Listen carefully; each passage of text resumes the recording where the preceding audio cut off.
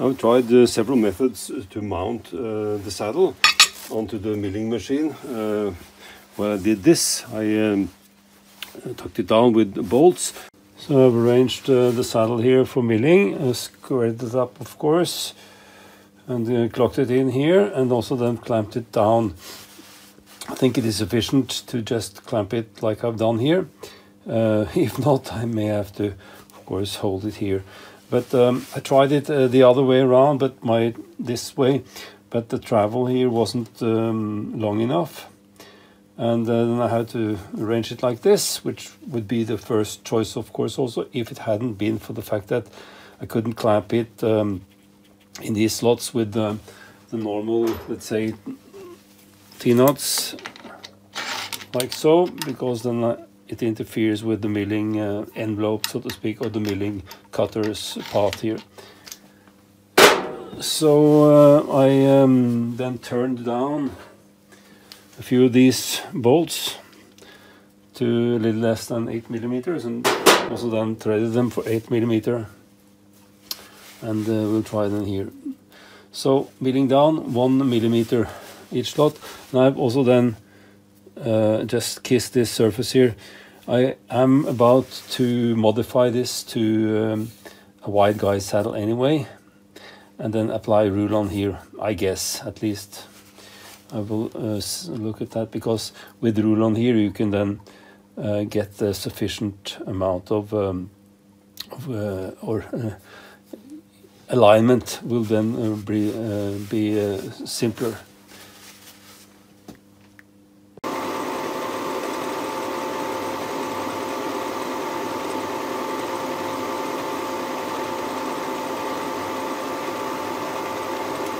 I'm feeding it fairly fast.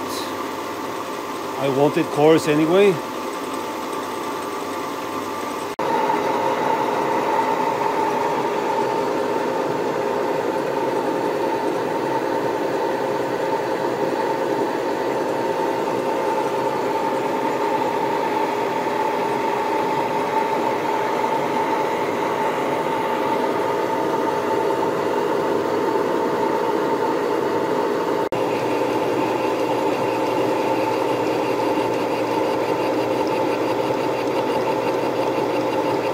So I get this kind of rough surface, which I think is nice for the glue to attach to. I will also scratch it up a little bit. So that's 960 thousandths of a millimeter, or almost 1 millimeter down. But I wasn't too careful. So I think I snug this part here too hard, and therefore bend it a little bit. So anyway, it became a surface where there was deviation of 0.06 of a millimeter, or thereabout 6-7. So around about 3 thou. Then of course you can mount the saddle as I've done previously in the vise. Just in my case, I used round bolts here, clamped on. You can of course then also here then support these wings here better than I did. Probably okay. However, on this last attempt, I decided to use the cross slide. Just mount it upside down and mount the saddle to that. So I just used the T-nuts and then bolt it all down for the purpose made plate, instead of using it directly in some other ways.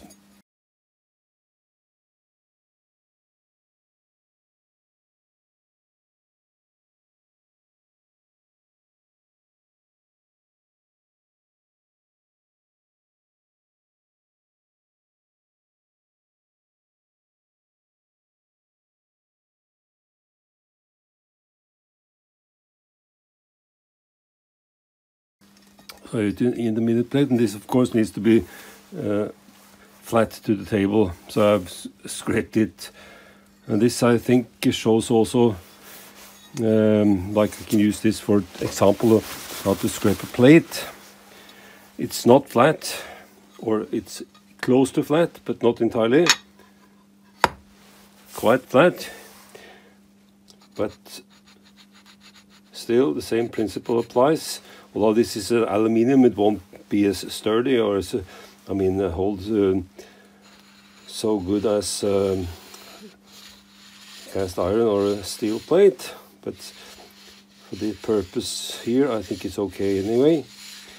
But I thought I'd just use it as an example for scraping here also, to show. Probably can see there I have a pattern around here and here, so my intention is to fill in this, of course, at the same time prove the other part and then measure the corners. Probably a little bit overkill for this purpose.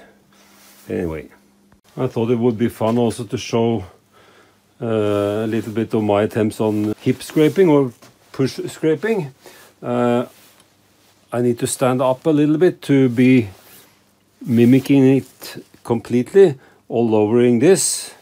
But instead of pushing with the hips, which gives you the most swing, I don't need it. I push with my stomach and then just, well, jerk a little bit back and forth. At least it shows the technique. And on aluminium, I think I'll go backwards because the chips are so large that it obstructs the forward scraping and then easily then makes it slide.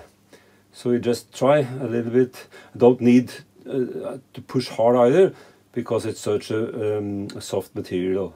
So here we go.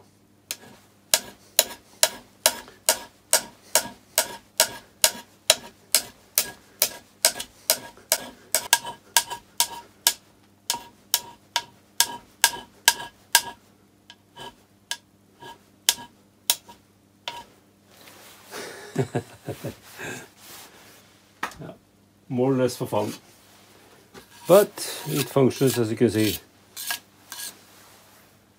So somewhat further down the line, sure sign that this is coming in here is that this is more obscure. I mean, you can't see the line, so it's the difference is less here. Might be some more, but it's not far to go now.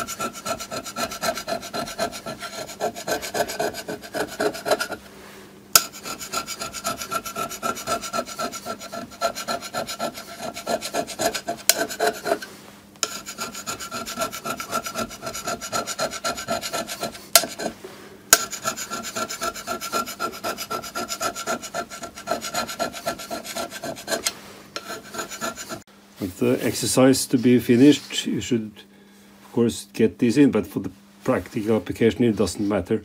And the accuracy is within 1/100th of a millimeter, so half a thou, and that's well within what is needed here.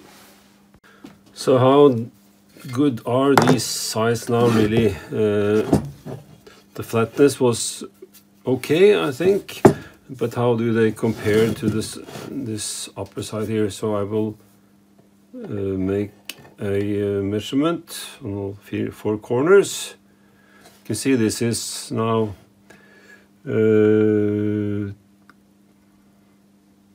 what is it? Let's just read those numbers. 31, 2, 3, because this is just a comparison from this to the others. So 33, this is 33, spot on.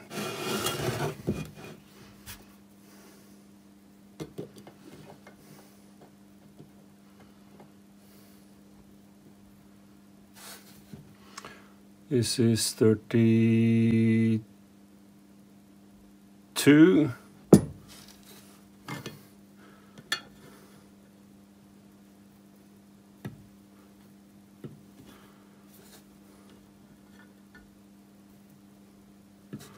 And this is 35.